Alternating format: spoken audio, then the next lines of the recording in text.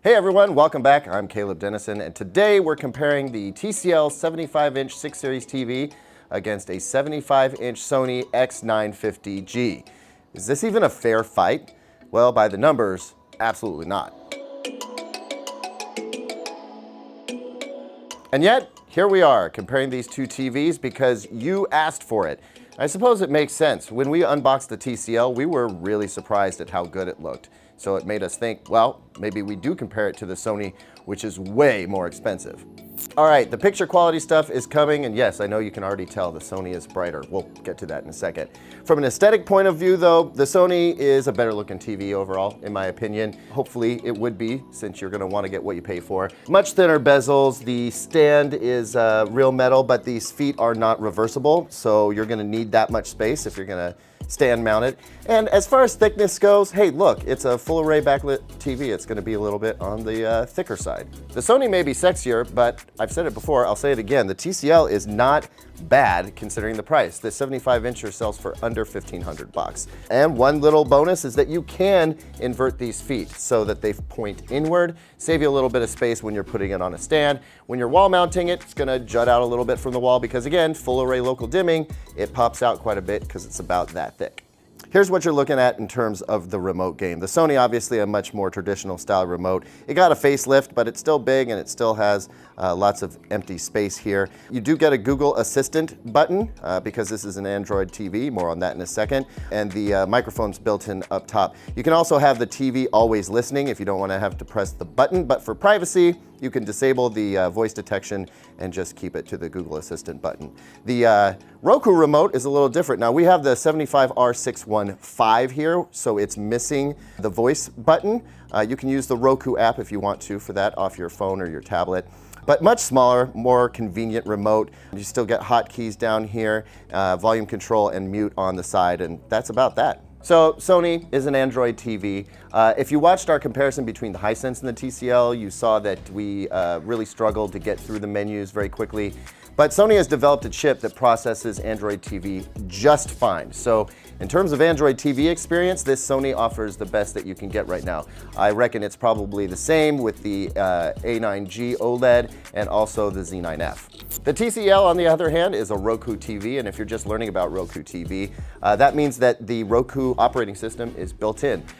Your HDMI inputs, cable TV, Blu-ray, even over-the-air antenna television, all lives right up here, just like any of the other apps that are available. The search is excellent. It shows you where you can watch stuff for free as well as rent it or buy it if you want to.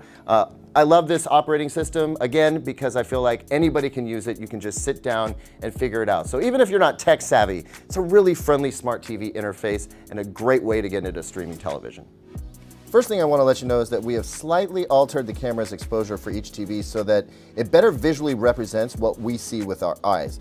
The Sony is much brighter than the TCL across the board, and if we don't stop down a little bit, bright areas will appear washed out when in reality they aren't. So with that out of the way, you can still see the Sony is brighter even in SDR mode, and it's controlling halo around these boxes in the corner slightly better than the TCL, but not by a huge margin.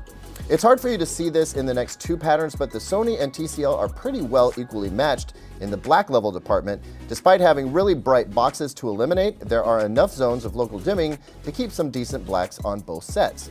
The next pattern shows the Sony mapping grayscale well, with higher peak brightness in the center and not much clipping in SDR, which is what we would expect.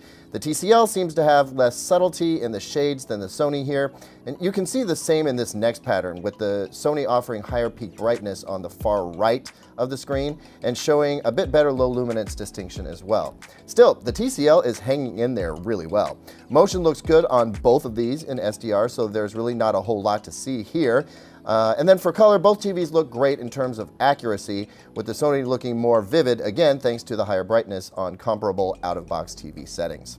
Now we move to HDR, all the same settings, where we expect to see much brighter whites and want to see how the shadier areas look. we're looking for a crushing of blacks. And that means that instead of showing a dark gray, the TV would just shove the signal all the way down to black. Crushing blacks is not a good thing, but almost all LED TVs do it in favor of good black levels.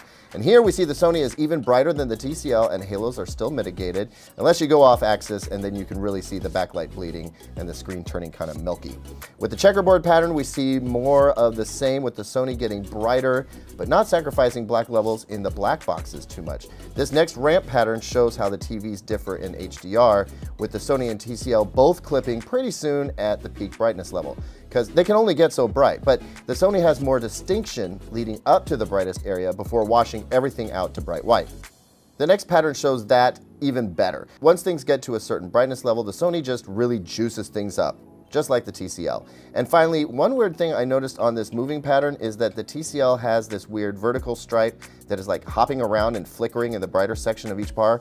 I think this is just the local dimming trying to keep up. You don't see this having an effect in regular content. And as for color, the Sony looks awesome. Everything looks very accurate, just a bit brighter in HDR. Whereas with the TCL, we see it's a little hot in the reds, and this magenta is really popping out. Test patterns are great, but they're only going to get us so far in analyzing the TV. We can get really granular and point little tiny nitpicky things out, but real world performance is where it's at. And I'm going to tell you right now, the Sony is lit. Like literally, it is lit up. I know a lot of people have been talking about how they scaled back the backlighting system and it's not as good as the Z9D was, and it's not really a great flagship 4K LED TV. I disagree. It's absolutely outstanding. Now you can tell where you're sitting right now that this TV is brighter than this TV. We can juice up the settings here if we want to and get them to a comparable brightness, but what you're seeing right now is out of the box cinema or movie mode for each one. And we didn't adjust anything else, and we've looked at contrast and color and motion resolution. And here's the takeaway. The Sony is outstanding. It is a superior looking TV at this much more than the TCL. Brighter, definitely. It pops, it's got more detail. The color is more accurate out of the box in general. But again, you're talking about a 75-inch TV that costs $3,300. The TCL, on the other hand, does almost as well as the Sony for less than half the price.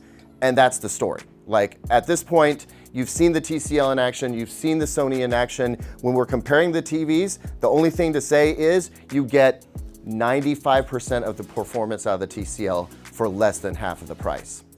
So the decision is yours. If you want the absolute best out of these two different options, I think the Sony gives it to you, but not enough to justify that kind of price difference. And that is going to set us up for something exciting next year. Sony knows TCL is doing this, so the game is just going to be lifted for everybody, and that is a very good thing. Thanks for watching, everybody. Hit me up in the comments section if you still got some questions or you want to see a particular TV reviewed. Like, subscribe, hit the notification bell so you know when I'm coming out with a new video. And hint, the Sony OLED's coming really soon. Here's 2 other videos we think you might like, and of course visit digitaltrends.com for the latest tech news and reviews.